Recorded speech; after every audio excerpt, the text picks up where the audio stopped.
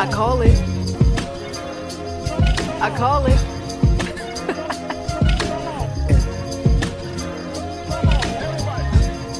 To the daughters of fathers, I call it. To daughters of their fathers, I call it. I'm only saying this because you're so important. Listen.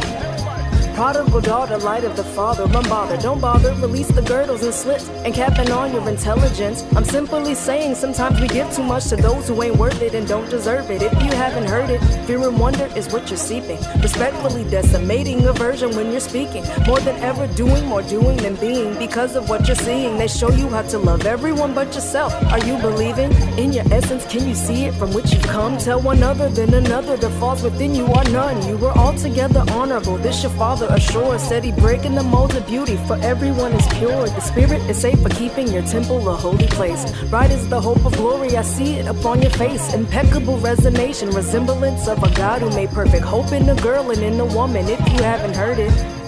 To the daughters with fathers, I call it. To daughters of their fathers, I call it. I'm only saying this because you're so important.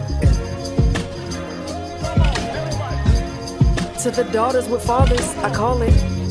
To daughters of their fathers, I call it. I'm only saying this because you're so important.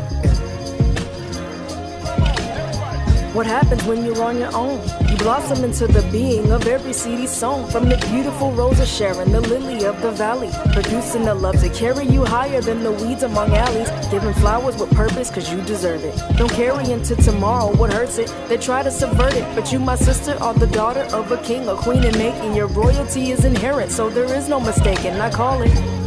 To the daughters with fathers, I call it.